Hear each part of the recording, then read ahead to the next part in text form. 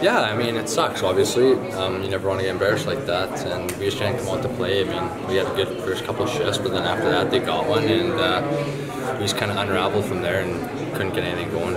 Yeah, a lot of the bounces weren't going our way tonight. You see, puck goes off Hyman's face, and then a couple of miscommunication plays behind the net, and they get a nice little bounce for themselves. But overall, I thought we put a strong game yesterday for ourselves. You don't get bounces, and I mean, we still got a lot of life in this room. I mean, we got another game on Tuesday against St. John's, and I mean, it's do or die now, right? I mean, we're on the line, our lives are on the line here, our backs are against the wall, and we got a lot of work to do, and I think we can do it. I mean, we've done it all year, and nothing changes now.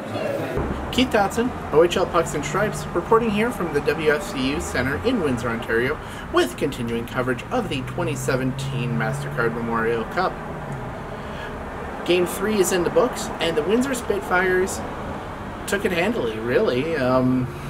You look at a 7-1 win, and there's no question on who was in the driver's seat the whole time. Windsor scored 3 goals in the first period, 38 seconds apart, really, and that caused a goalie change, slowed things down a little bit, but in the second period, both teams were able to get a goal, and then in the third period, Windsor was able to put on another 3 goals, and Seattle is now really Seattle now has their backs against the wall, losing their first 2 games back-to-back. One thing could probably be said is that the schedule was probably unkind to Seattle, having to play a back-to-back to open up the series, whereas Windsor had a day off between games. But unfortunately, that is the way things go. You look at a little bit of how they played between yesterday and today, and they weren't as...